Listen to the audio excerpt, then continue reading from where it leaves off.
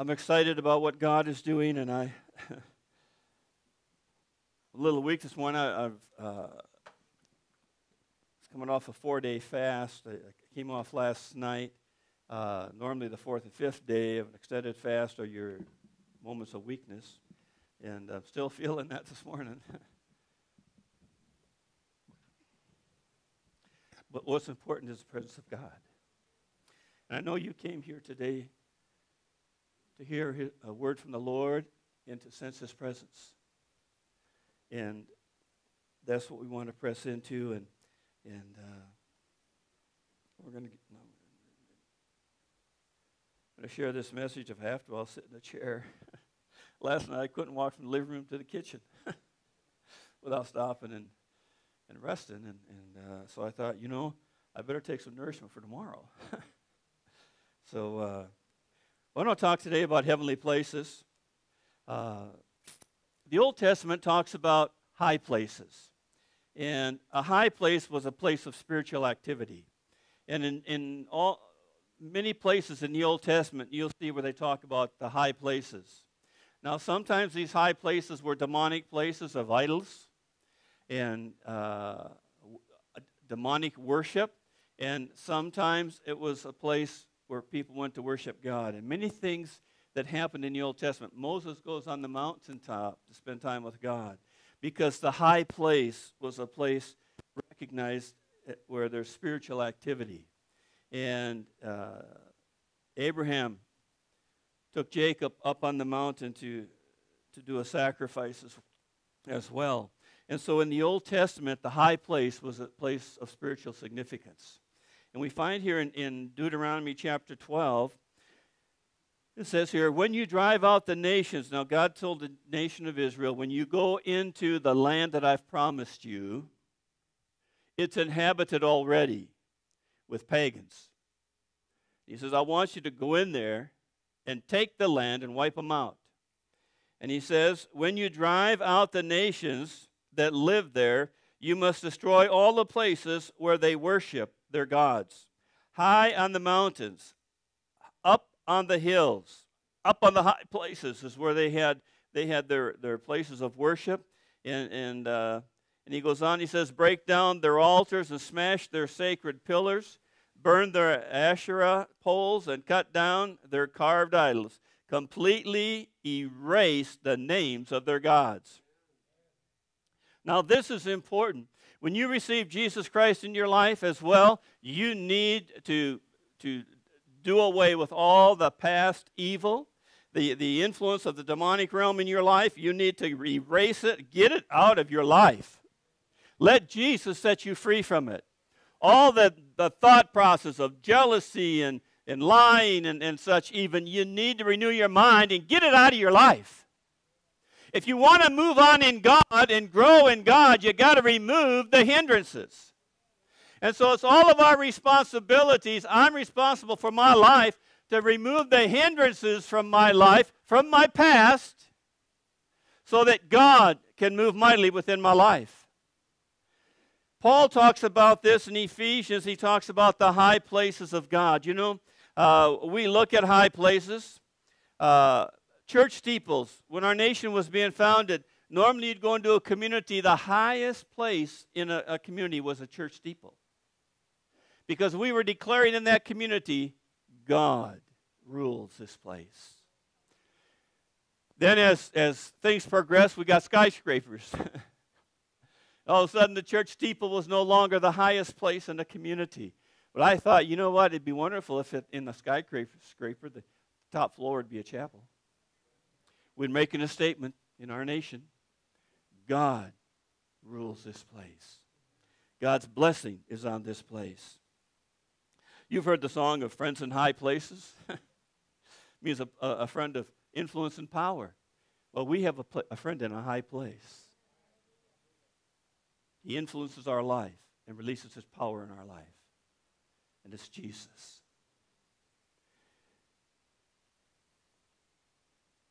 So Paul talks about heavenly places in Ephesians chapter 1 and verse 3. All praise to God, the Father of our Lord Jesus Christ, who has blessed us with every spiritual blessing in the heavenly realms because we are united with Christ. Spiritual blessings in the heavenly realms. Listen, when you got born again, all of a sudden, you entered into a spiritual place, a high place, a heavenly place in God. It gave you direct access to heaven.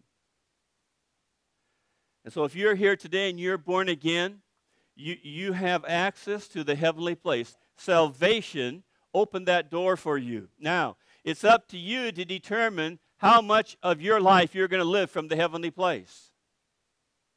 It's up to you to determine how much influence God's going to have in your life. You have access now to the authority and the power of God. You have access to the spiritual blessings in heavenly places. God wants to release them in your life. You need to surrender and humble yourself before the Lord. Deal with issues in your life that are hindering that from happening and enter into the spiritual blessings God has for you. It's got to be a desire of your heart. And I want to talk about operating in spiritually high places, and how we do that. You know, we had great worship this morning because we moved in and we allowed the heavenly place flow through us. And when we do that, the anointing of God is released in the house. You can sit in this church and just sing words and not enter into the heavenly place. Or you can enter in with a desire of your heart. I want to enter in, God. I want to hear from you today, God.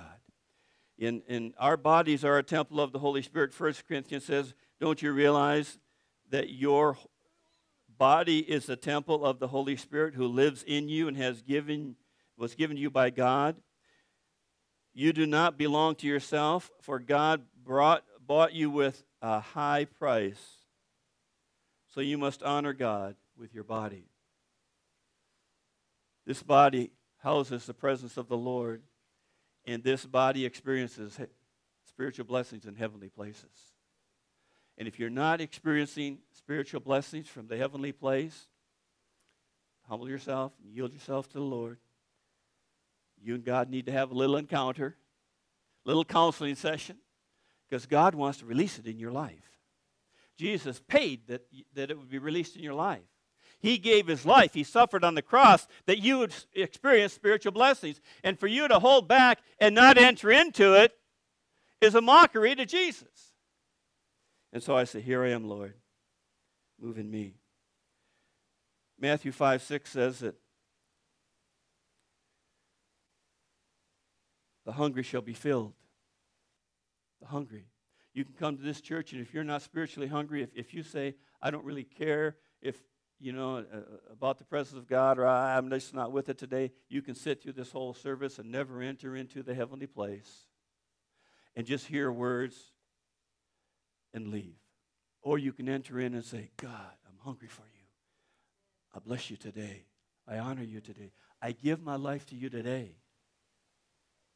And I enter into that spiritual place.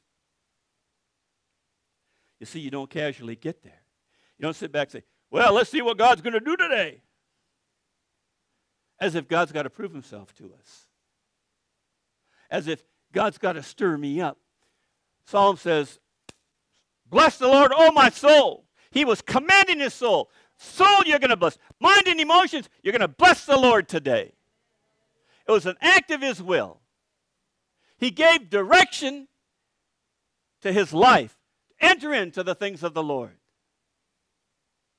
And that's a daily activity. I enter into the presence of God. I allow God to direct my life and shape me. Secondly, we enter in with an attitude of praise and thanksgiving. Psalms 100 says, enter his gates with thanksgiving, go into his courts with praise. Give thanks to him and praise his name, for the Lord is good.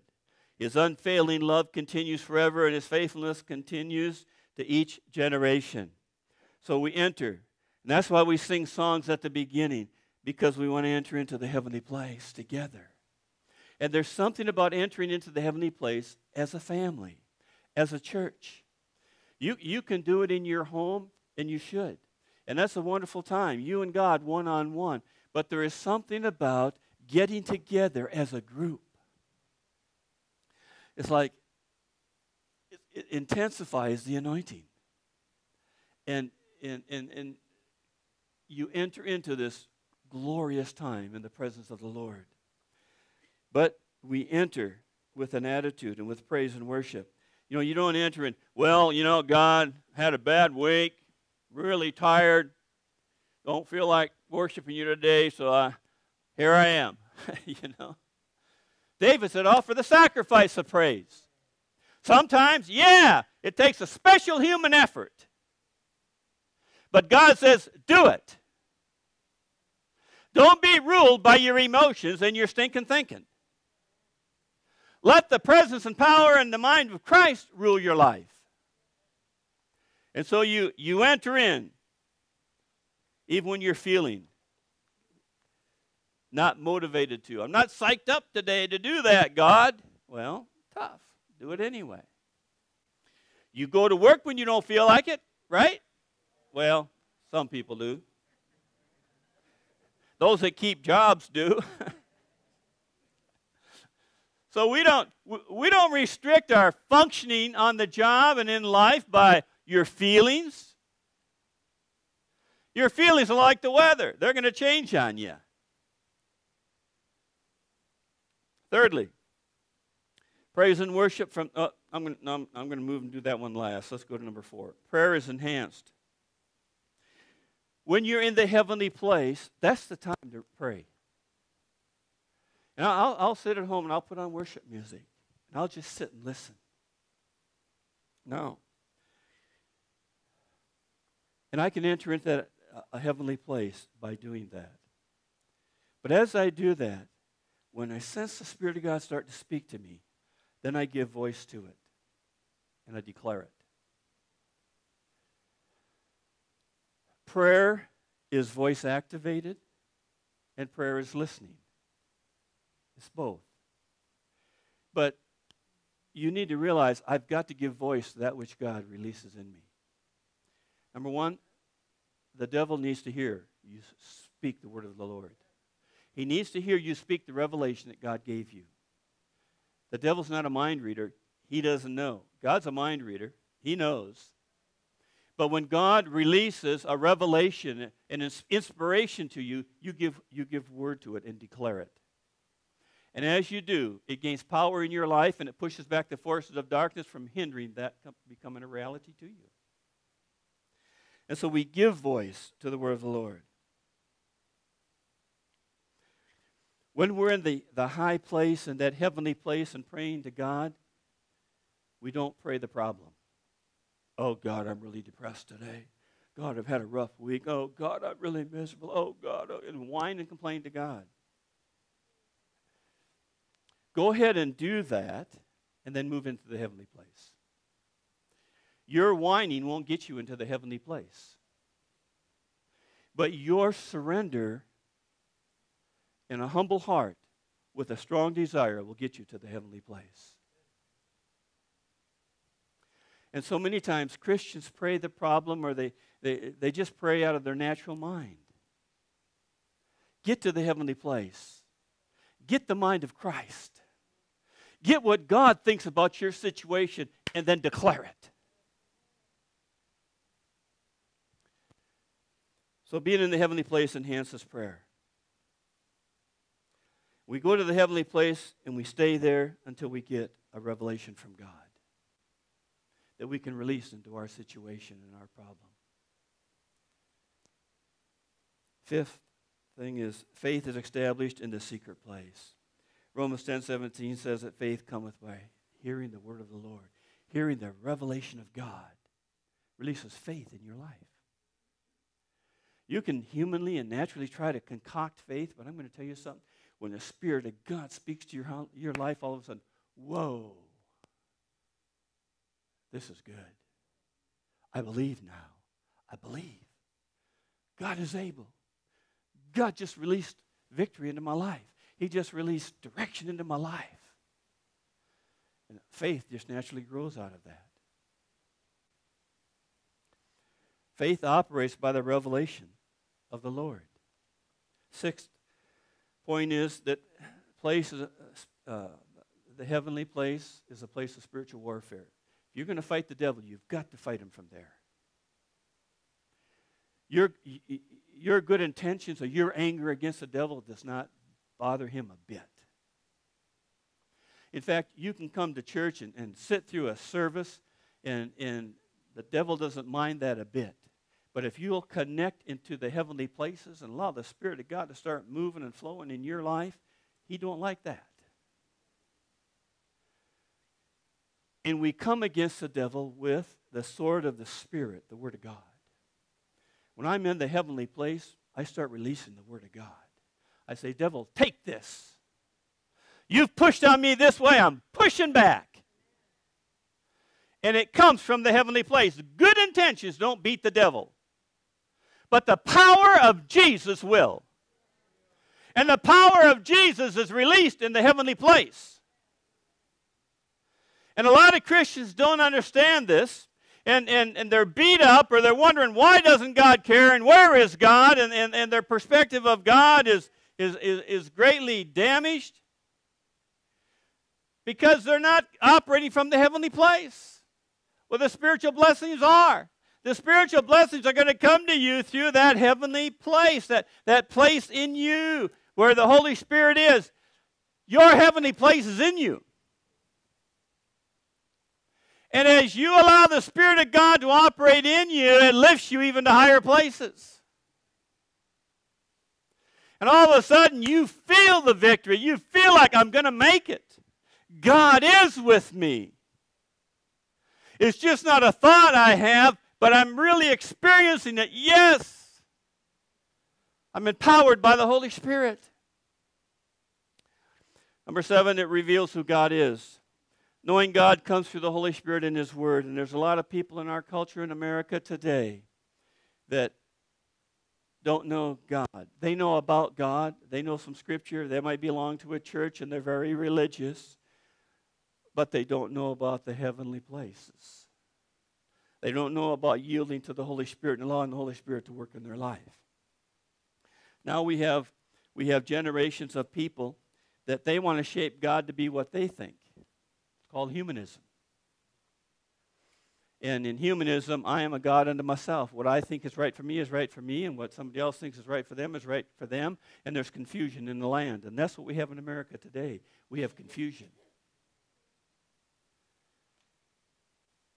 And people don't understand. They're blinded.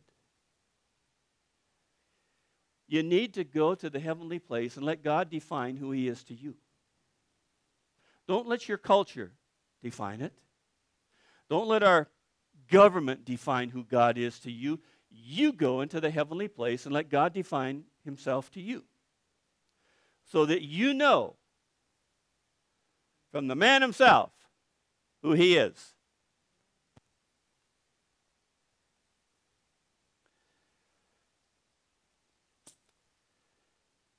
And then the last point is point number 3. I shifted my points. Praise and worship from the heavenly place. Psalms 149.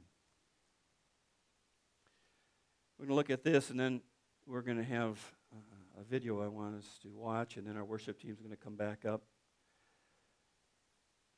Psalms 149 says, sing to the Lord a new song. Sing His praises in the assembly of the faithful. Singing a new song to the Lord is something fresh from your heart. And as you sing fresh from your heart, you can sing a song that you already know. A lot of the songs we sang this morning, we know them. But if I sing those songs from a heart of appreciation and love for God, I can sing them today, and it's fresh, and it blesses the Lord, and it blesses me. I can sing the same song tomorrow if I do it from a heart that's humble before the Lord and appreciative to the Lord, it's a new song. It's fresh to the Lord. Him and I are interacting and relating. I want you to watch this video. It's also an example of what a new song is. A new song is a creative flow from your heart. Listen. Oh, you're here, Lord. Yes, yes. I know you are here. Precious Holy Spirit, I know you are here. Here in your glory, I know you are here. Precious Holy Spirit, I know you are here. Flowing like a river, I know you are here. Sweet Holy Spirit, I know you have come tonight. You are here to bring revival. I know you are here. Precious Holy Spirit, I know you are here. Blazing holy fire, I know you are here. Precious and sweet Holy Spirit, you are the God of the breakthrough, and you are here. You are here to take us higher. I know you are here. Precious Holy Spirit, Holy Spirit, carry me, oh, carry me. Holy Spirit, Yes. carry me. Hallelujah. Praise the Lord. Praise from the heavenly place comes from the heart. And many times it's something you've never sung before. It just flows from you. God loves that. It's the heavenly place. The Holy Spirit will guide you in how to worship the Lord, how to bless Jesus. So we learn to worship from our spirit, and the Holy Spirit shows us. It's a spiritual endeavor and activity. It's an expression of appreciation from our heart to the Lord. And there's times that I'll put like this on at home in the presence of the Lord. Say, God, I love you. I know you're here. Listen, God is here. No matter what your situation is, He cares. And He wants to be involved in helping you. You need to let Him. There's times when I'll speak in tongues. In fact, I probably pray in tongues more than I do English. And I'll sing in tongues. In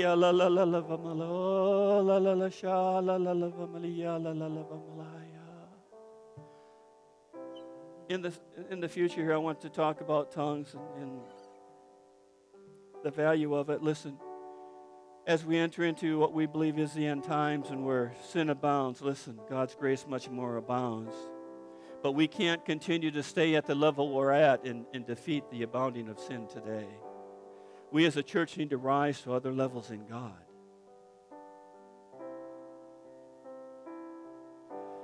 So God sings His song in and through us, and we release it. It's the sound of heaven.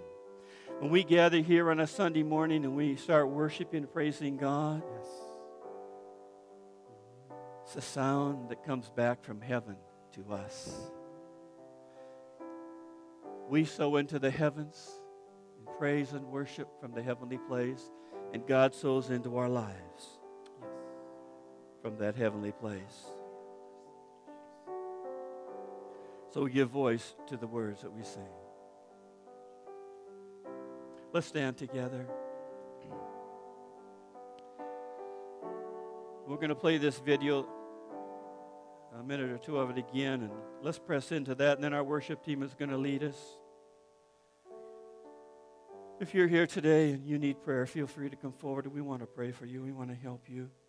God wants to help you. We're just a vessel. But our church services need to come from the heavenly place. Let's play this video and let's pray. I know you are here, here in your power.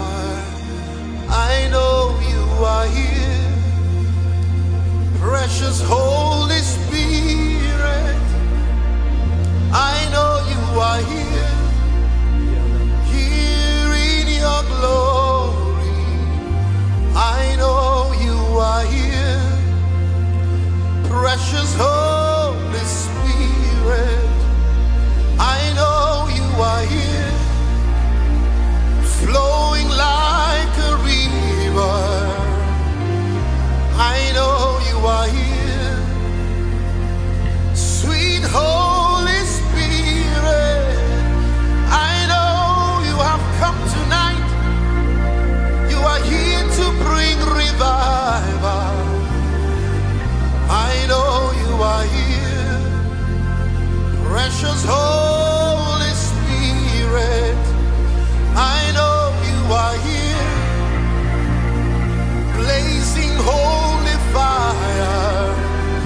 I know you are here, precious and sweet Holy Spirit. You are the God of the breakthrough, and you are here. You are here to take us higher. I know you are here, precious Holy Spirit. Holy Spirit, carry me, oh, carry me. Holy Spirit, carry me. Sweet Holy Spirit, tonight we ask that you carry us on wings of eagles. Let us soar in realms of glory. Let us experience the glory and the power of God. You are the power of the Most High. Overshadow us tonight. Overshadow your people. Holy Spirit, carry me, oh, carry. Hey, Holy Spirit, carry me, oh. Yes, hallelujah, hallelujah. Oh, yes, Lord, we need you. If you need prayer, feel free to come up. Otherwise, let's continue just to worship the Lord today.